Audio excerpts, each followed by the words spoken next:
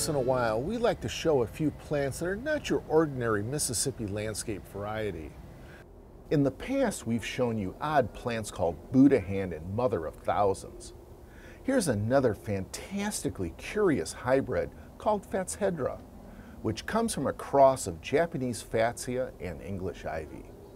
This slow-growing selection is called Angyo Star and has beautiful, richly green, sweet gum-like leaves with creamy white borders. Because of its ivy heritage, it's called a semi-upright grower and needs a little support. And then there's dragon fruit. The name just sounds mysterious and fierce.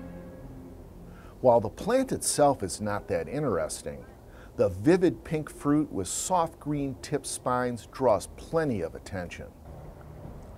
The dragon fruit itself is the real treat, and they're so easy to enjoy.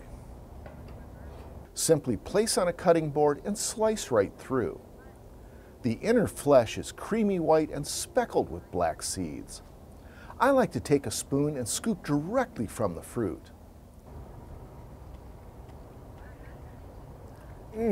While not very sweet, I think it tastes like a combination between a kiwi and a pear.